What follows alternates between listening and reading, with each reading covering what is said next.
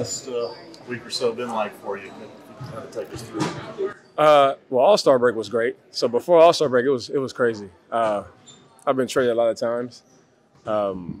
Obviously, it was my first buyout situation, but it was nuts because I met Houston on the road, so I didn't go home anywhere. Went on the road, then came and met Dallas on the road.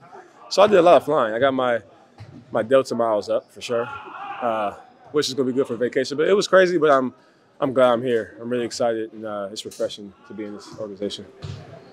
What was it about the Mavericks that was attracted to you when you had a chance to choose where you were going? I mean, there's two big reasons. But no, really, the organization, first of all. I've always admired this organization from afar.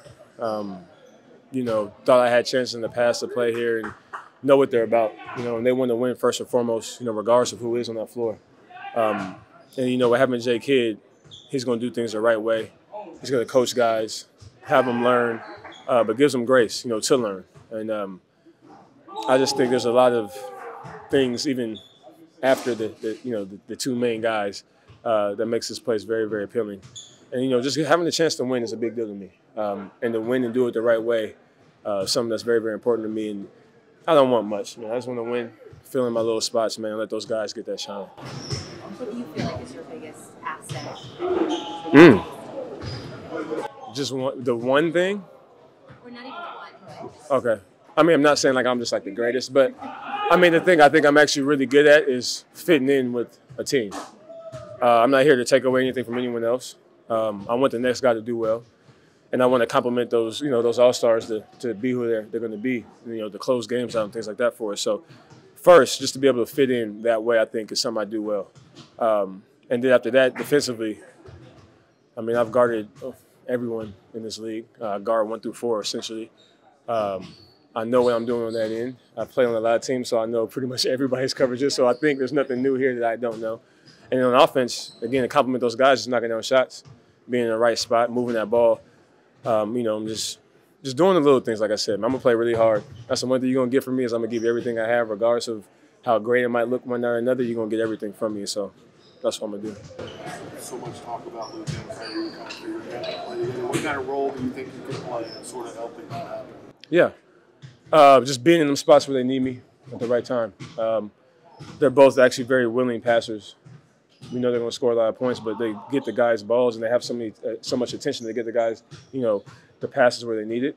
And I got to be there and knock those shots down. So it's just pretty much like a ongoing wave of just a lot of stuff you have to deal with. Those two guys making shots, swinging to guys like myself, Tim, all these other guys on the team, knocking down shots. It's kind of hard to beat a team that way.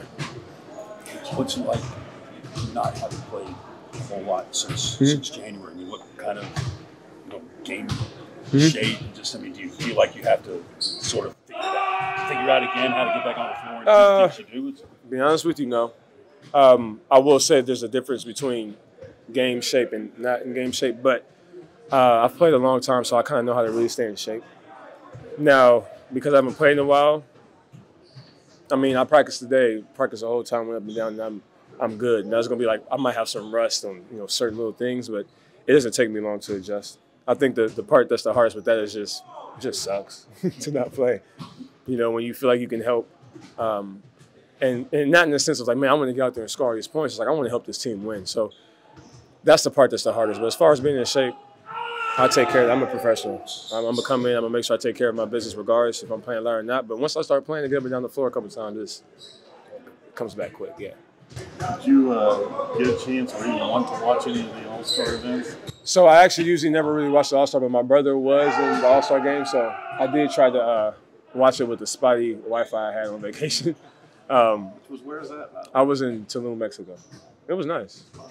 It was nice, but they're kind of like, off the grid-ish, so you don't really have much Wi-Fi. But I got it to happen. I got to see him, at least get in and play a little bit, and I just wanted to support him in that way. But other than that, I usually can disconnect completely. What are your thoughts on the draft process? Do you think it took too long to draft the teams for both All-Star teams?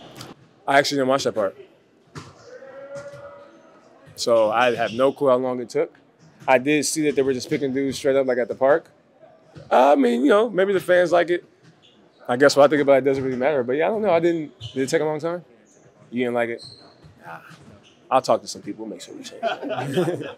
Nobody's listening to me, but okay. Talked to you a little bit in Denver, and Jason had said before the game he was going to try to get you some minutes. But then I noticed you briefly came on the court to warm up, and then you were sent off. Was there like a hold up with your physical? Or Yeah, it was. So we were waiting on doctors, and so like again that added to the whole. Yeah, it was like I wanted to work out before, so just in case I got into play, and I came to work out, I had to get off. Right. It was just a lot going on. I think J. Kidd was just like, you know what, dude, I understand what this is. It's just, and it was Denver. That would have been a tough one to come back to. I would have did it, but that would have been a tough one. You know, probably couldn't breathe. So I think he just looked out for me on that one. It was crazy. Yeah. I thought that kind of added to it was like a false start. Yeah, but I think, I don't know, when stuff like that happens, it actually makes me a lot more comfortable because it's like, okay, this is not going to be perfect and it's okay. You know, when I was younger, I used to get caught up with everything has to be perfect, has to be the right way. When a lot of stuff messes up before I get out there, it's okay, no, we're good. Like, settle in, it's going to be fine. So maybe I should have played. Who knows, it could have been crazy. Appreciate you. Yeah, no problem. And off the court questions so the Mavs fans can kind of get to know you a little better. Do you have a favorite road snack? Oh, jeez. No, I used to eat a lot of candy and I don't anymore.